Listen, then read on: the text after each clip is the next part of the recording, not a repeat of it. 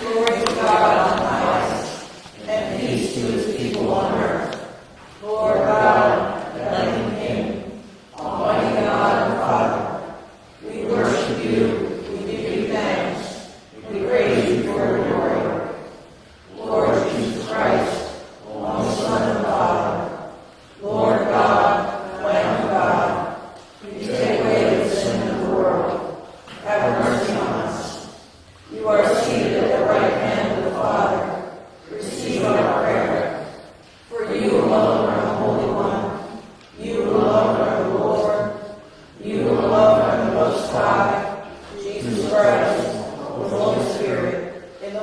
to God the Father.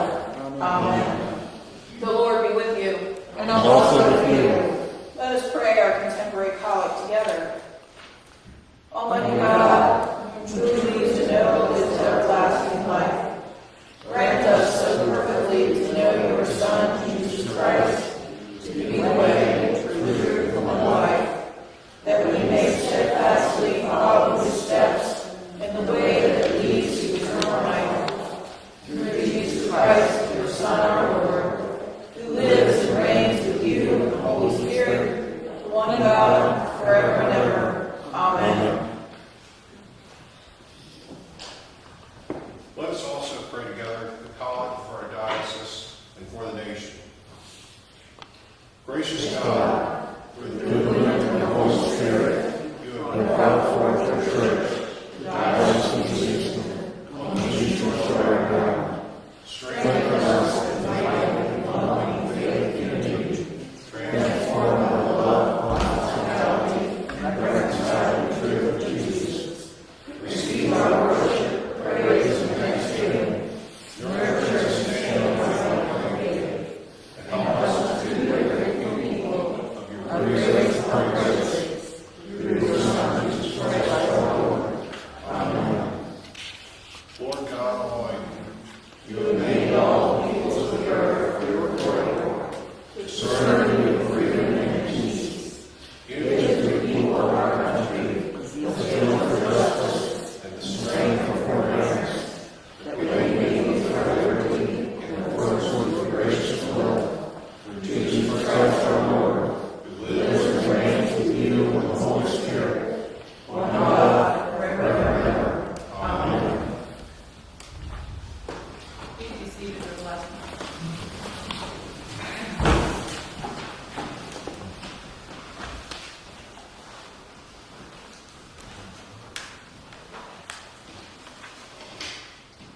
Good morning. Good morning. It's really nice to see these pews get full.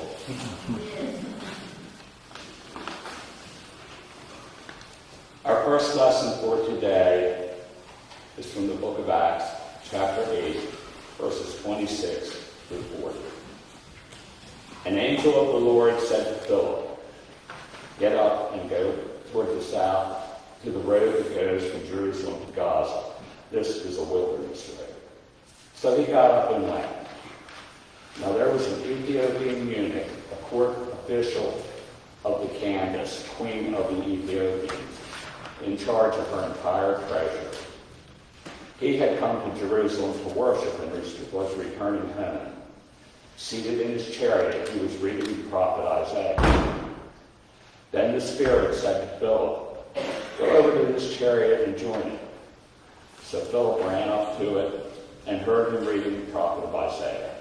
He asked, "Do you understand what you are reading?" And he replied, "How can I unless someone guides me?" And he invited Philip to get in and sit beside him. Now the passage of the scripture that he was reading was this: "Like a sheep he was led to the slaughter, and like a lamb silent before its shearer, so he does not open his mouth. In his humiliation justice was denied him. Who can describe his generation? For his life was taken away from the earth." The eunuch asked Philip, "About whom, may I ask you, does the prophet say this? About himself or about someone else?" Then Philip began to speak, and starting with the scripture, he proclaimed to him the good news about Jesus. As they were going along the road, they came upon some water, and the eunuch said, "Look, here is water. What is to prevent me from being baptized?" He commanded the chariot to stop, and both of them, Philip and the eunuch, went down into the water, and Philip baptized him. When they came up out of the water, the Spirit of the Lord snatched Philip away. The eunuch saw him no more and went on his way rejoicing. But Philip found himself at Azotus, and as he was passing through the region, he proclaimed the good news to all the towns until he came to Caesarea. The word of the Lord. Thanks be to God. The psalm for today is Psalm 22, verses 24 through 30. We will say the psalm responsively by the half verse.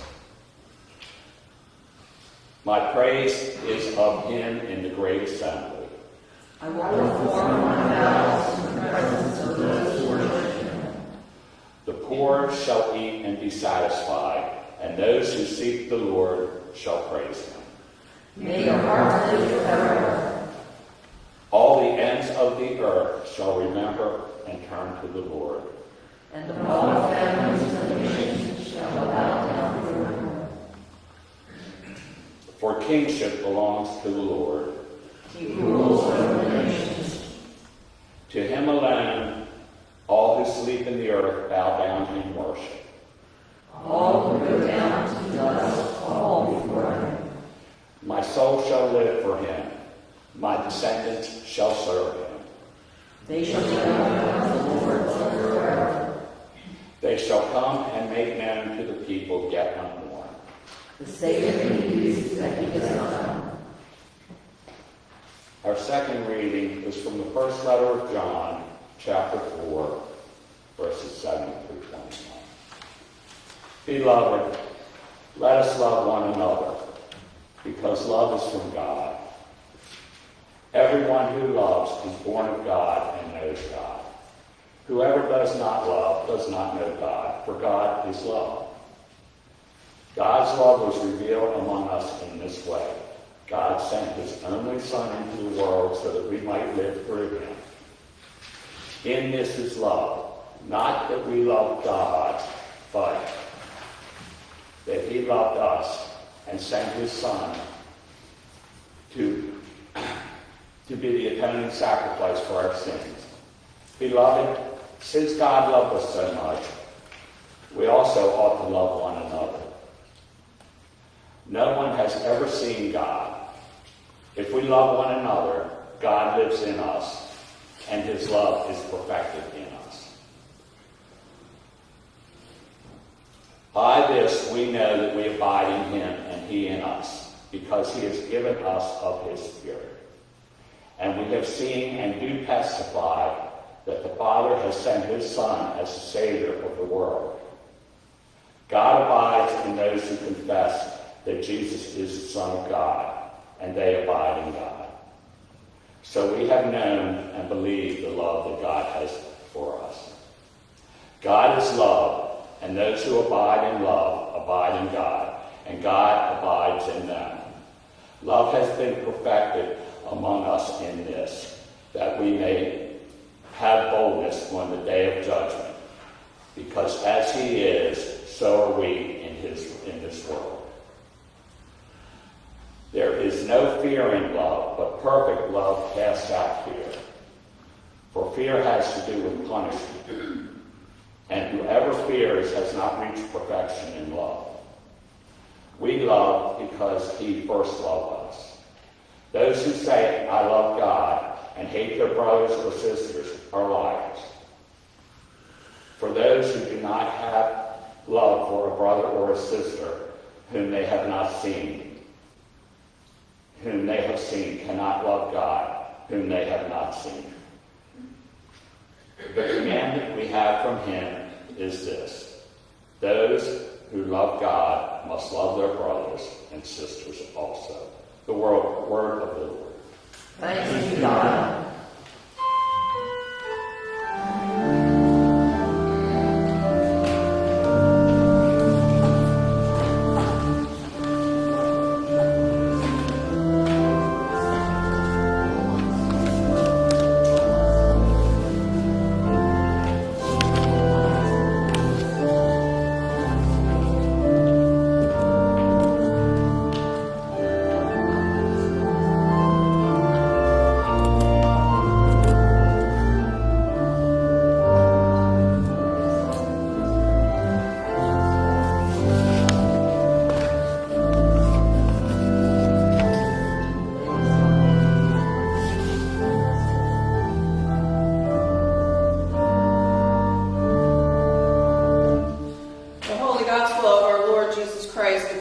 John.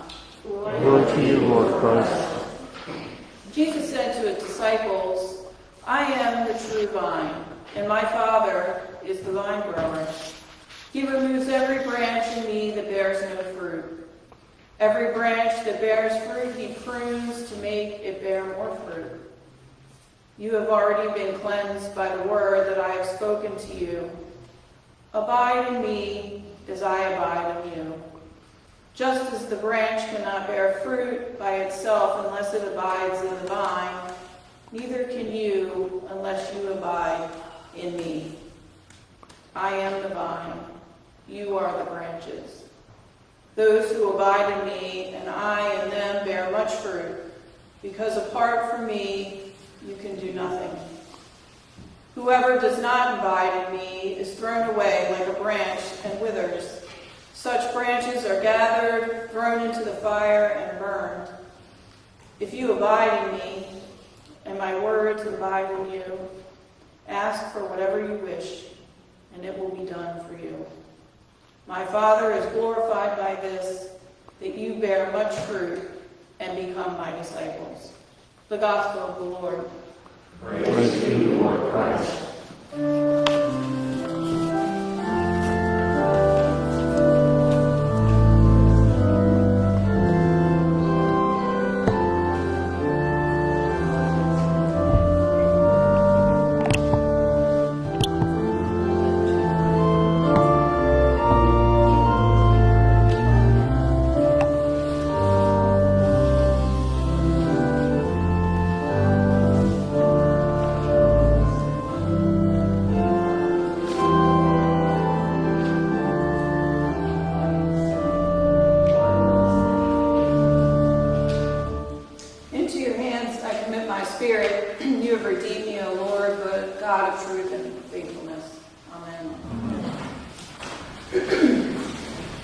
Sure, you're all feeling a little scratchy lately with the allergy season at its prime. I think I've washed my car 3 or 4 times in the past 2 weeks, so bear with me if my throat scratches a little. I am not sick. I've had my vaccines, as I'm sure some of you have. So have you ever looked at a grapevine or a vine real closely? It has so many twists and turns to it. Each branch shooting off into something seems like it really has no end. It grows in all directions, and when the time is right, it can sprout fruit and can be harvested and nourish the body. And when picked at its peak, if it's not picked at its peak, it can die on the vine until they're pruned.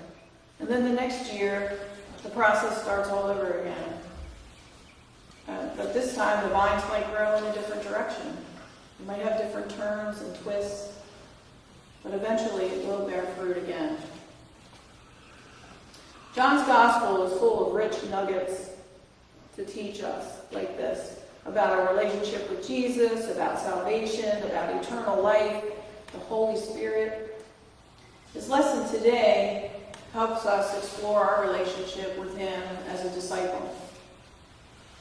Jesus' teaching on the vine and the branches isn't like most parables that Jesus teaches in the Synoptic Gospels. Many of those have life lessons and perhaps several spiritual points. But Jesus draws our attention to the fruitful vine that provides 2 primary applications for us to learn from. The first one is pruning of the branches, and the second is abiding in the vine. These 17 verses aren't long, but they contain some of the most important and beloved passages of the Bible about our love relationship with Jesus as a disciple. Jesus said he was like a vine, and we are the branches.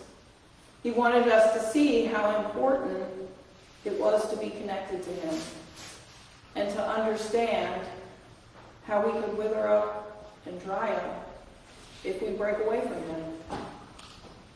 He chooses the image of the vine because it was familiar to his disciples. For example, the golden vine adorned the temple gates. coins in those times. It was already in the psyche of the people that they had the vine minted on the coins during the revolt against Rome. So in John's Gospel, Jesus says, I am the true vine. He's saying, I am the Son of Man. And the vine dresser now tends to the branches of the true vine. The fruitful he cuts back so that they can bear more fruit. One can conclude that what he's saying is that we are rooted in the Word of God. We draw our spiritual life from the Lord Jesus Christ, just as surely as the branch draws sap from the roots. We are nourished by his Word and cultivate our relationship with him through prayer. And the proof of our Christianity is found not in our words, not in the gifts of the Holy Spirit, but the possession of the fruits of the Holy Spirit. When we are spiritually fruitful, that's when people see us as disciples of Jesus. And it's interesting to note in the above passage that he didn't say, you should bear fruit. He stated that when we abide in him, it follows naturally that we will bear fruit. It's not a forced action. It's a natural progression. And through prayer, we get our spirit heightened. And that's how we're able to be fruitful. I think we all want to be like a healthy branch, getting water and nutrients from the vine, making very healthy grapes, bearing the fruits of the Spirit. But our friendship with Christ, if we consider it real, it carries responsibilities. He reminds us that our responsibility to go forward in our Christian life, growing in fruitfulness, yet always dependent on the one who hears and answers our prayers. You can't do it alone. The key here is that the amount and quality of time that we spend taking care of the vine determines our relationship with him. The more time we spend with him, hearing his voice, listening for his calls, the more fruitful we will become as we respond.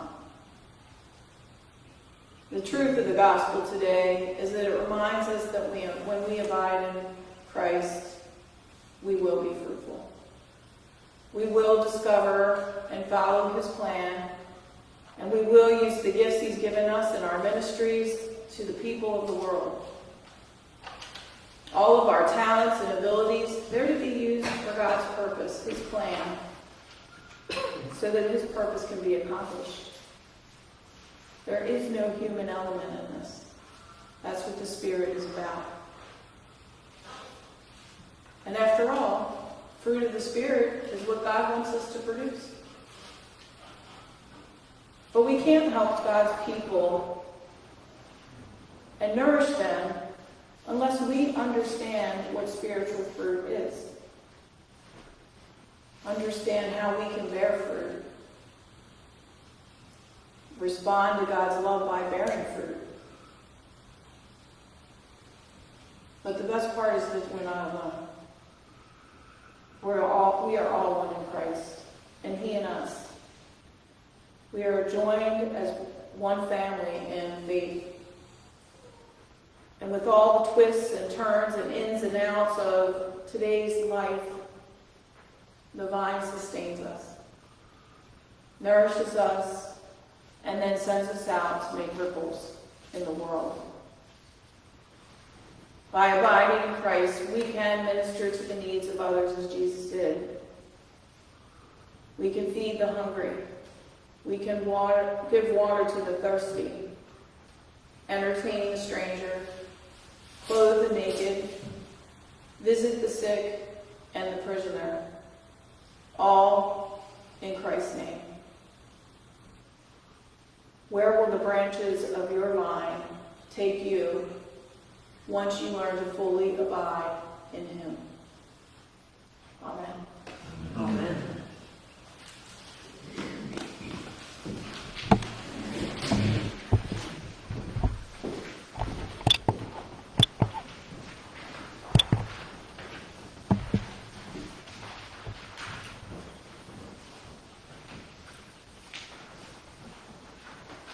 Please stand and join me in reaffirming our faith in the words of the Nicene Creed. We believe in one God, the Father Almighty, maker of heaven and earth, of all that is seen and unseen. We believe in one Lord Jesus Christ, the only Son of God, eternally begotten of the Father, God from God, light from light, true God from true God, begotten, unmade, of one being with the Father. Through him all things were made. For us and for our salvation, he came down from heaven. By the power of the Holy Spirit, he became born from the Virgin Mary and was made man. For our sake, he was crucified and Pontius Pilate. He suffered and was buried. On the third day, he rose again in accordance with the Scriptures. He ascended into heaven and is seated at the right hand of the Father. He will come again in glory to judge the living and the dead, and his kingdom will have no end. We believe in the Holy Spirit, the Lord, the giver of life, who proceeds from the Father and the Son. With the Father and the Son, he is worshipped and glorified. He has spoken through the prophets. We believe in one holy Catholic and apostolic church. We acknowledge the baptism for the forgiveness of sins. We look for the resurrection of the dead and the life of the world to come. Amen. Prayers of the people are Form 6. In peace we pray to you, Lord God. For all people in their daily life and work. For our families, friends, and neighbors, and for those who are unknown. For this community, the nation, and the world. For all who work for justice, freedom, and peace. For the just and proper use of your creation. For victims of hunger, fear, injustice, and rejection. For all who are in danger, sorrow, or any kind of trouble. For those who minister to the sick, the friendless, and the needy. For the peace and unity of the Church of God. For all who proclaim the gospel, and all who seek the truth. For Michael, our presiding bishop, and Santosh, our bishop, and for all bishops and other ministers. For all who serve God in your church. For the special needs and concerns of this congregation.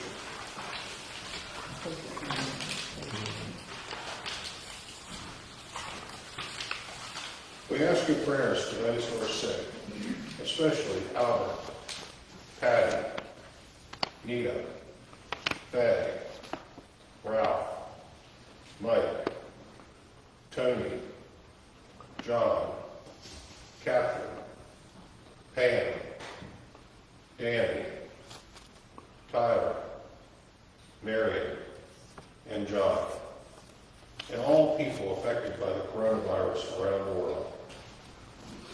Hear us, Lord. For your mercy is great. We thank you, Lord, for all the blessings of this life.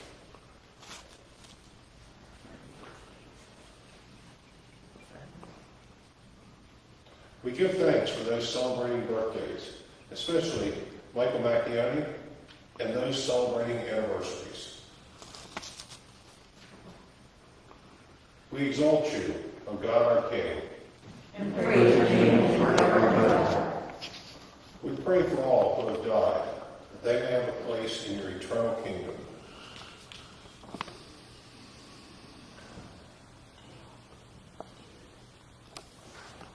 In our diocesan cycle of prayer, we give thanks for the witness of God's people at Christ Church, St. Michael's, and for their rector, Reverend Steve Mosher, and his spouse, Kirsten. Lord, let your loving kindness be upon them. Lord, we ask you to hear the prayers of your people and to hold those from our parish and around the world in your heart. Let us confess our sins against God and our neighbor. Most merciful God, we confess that we have sinned against you in thought, word, and deed, by what we have done, and by what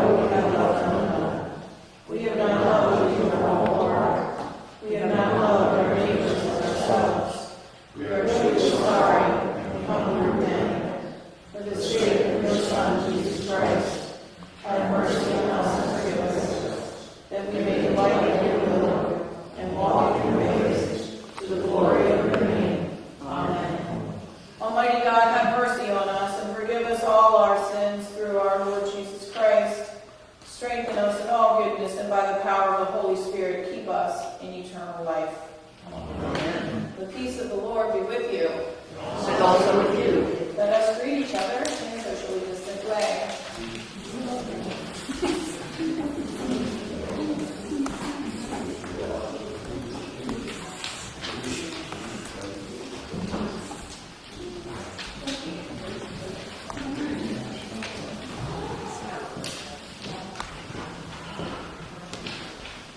All right, happy spring. It is May, I can't believe it, and just beautiful outside today. And welcome to St. Mary the Virgin in Pocomoke City.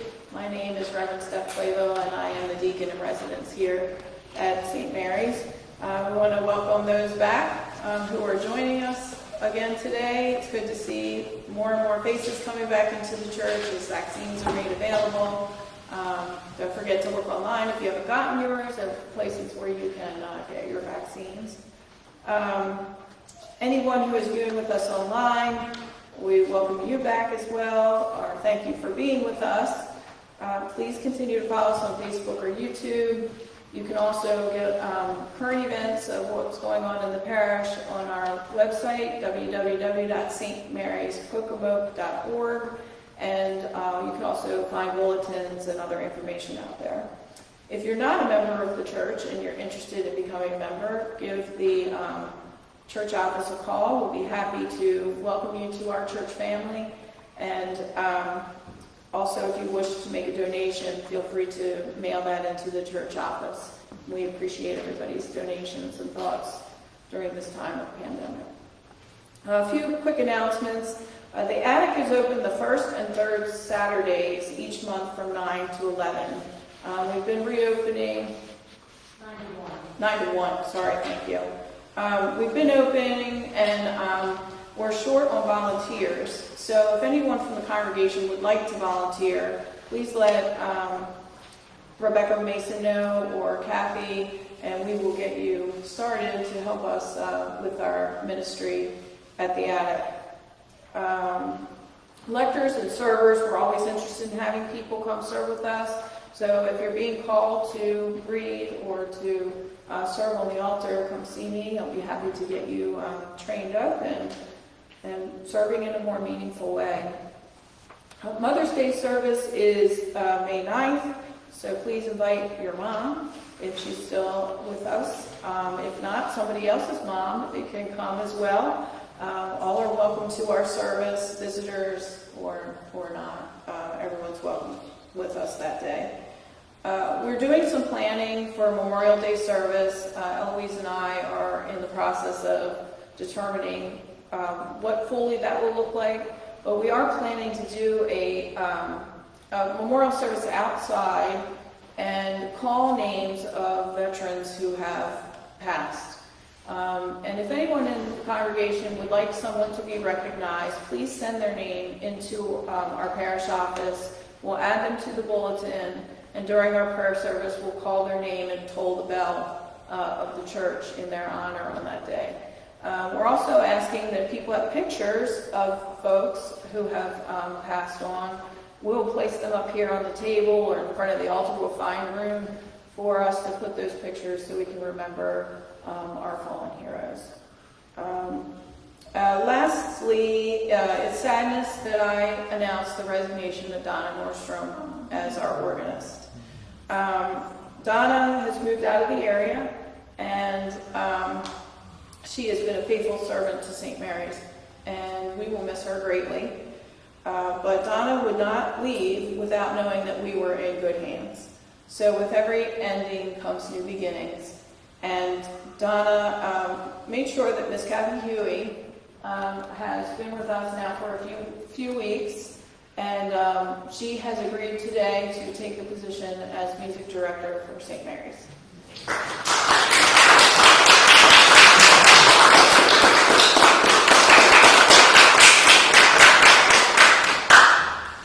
So I'm sure you've heard her wonderful playing over the past few weeks, and we really wanted to be sure that we welcome you to the St. Mary's family. We really enjoyed meeting you and learning more about you every week, and I'm sure that this will be a very fruitful relationship. Next week, I will be installing her as official music director at St. Mary's. This wasn't an easy decision for Donna at all, but she needed to take a new position somewhere outside the area, but she did not leave us alone. So we appreciate her and all of her years of service. The vestry and I will be sending her a little note and gratitude for her years here.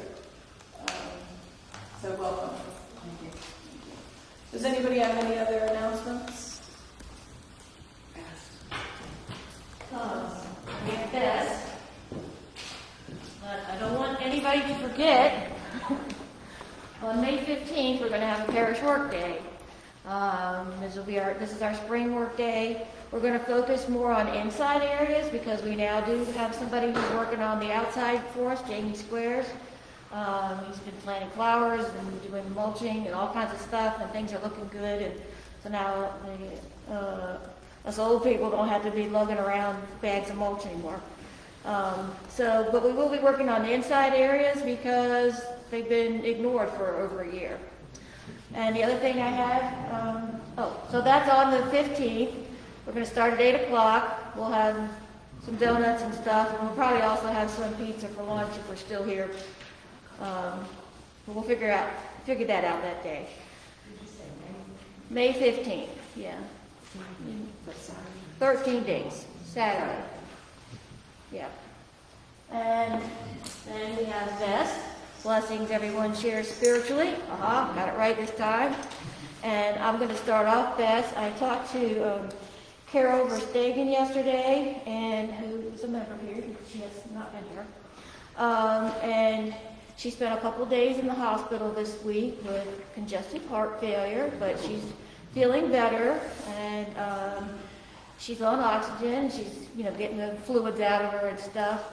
And she asked for prayers, and so just want to pray for Carol. Her husband Bruce is doing fine, she said.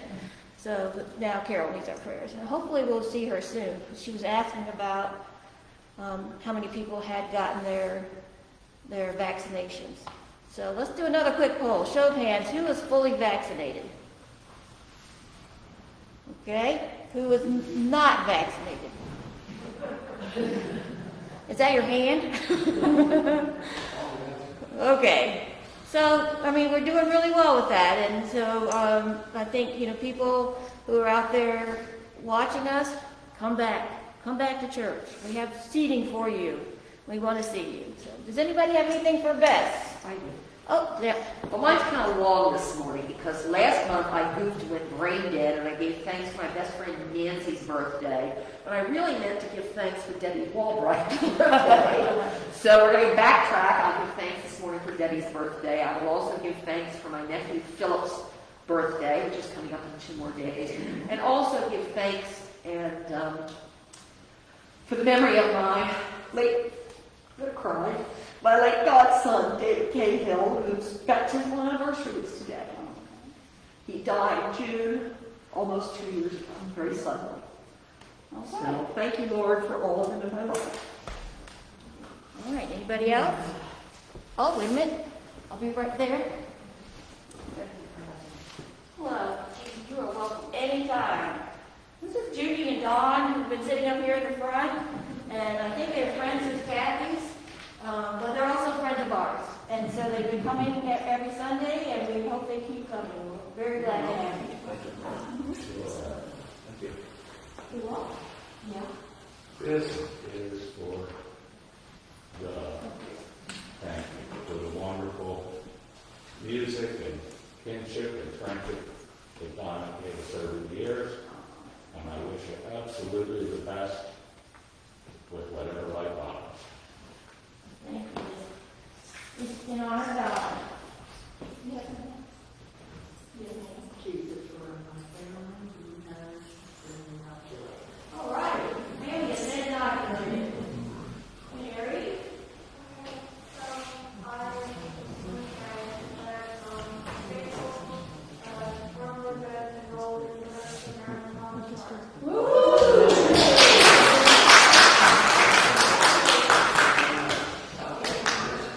In the honors program.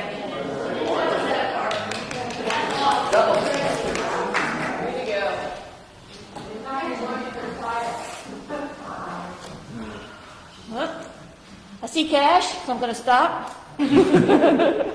So this is in honor of our nephew, is it Tyler Wilkerman, who lives in Illinois. It's his birthday today. Okay. Now, Tyler is on our prayer list. Yeah. Tyler is also on our prayer list. He's going to have some surgery this week. Yeah. So keep Tyler, especially in your prayers for his surgery tomorrow. And that's all I have.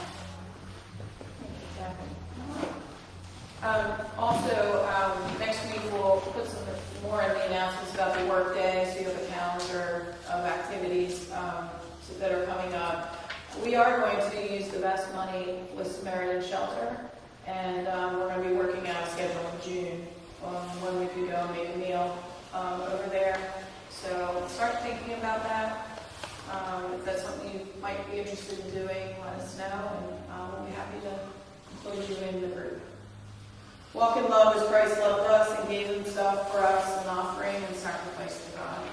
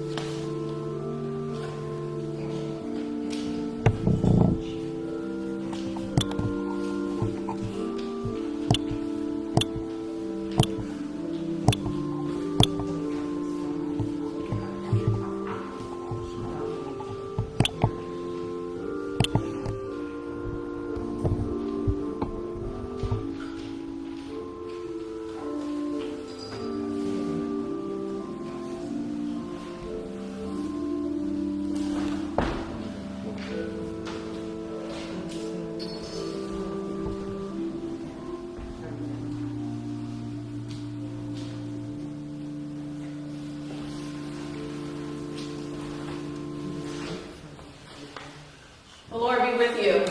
And also with you. Lift up your hearts. We lift them to the Lord.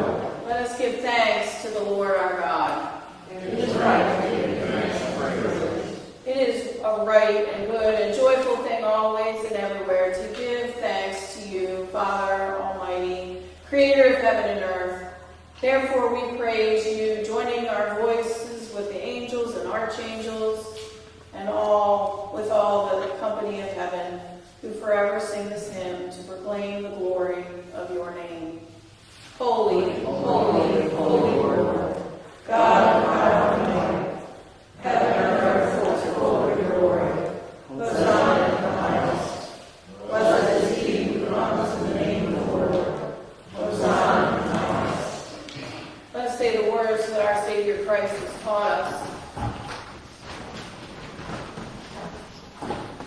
Our Father, who art in heaven, hallowed be thy name.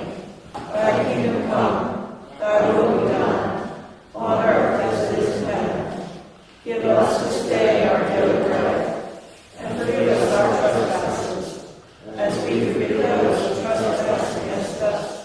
And lead us not into temptation, but deliver us from evil.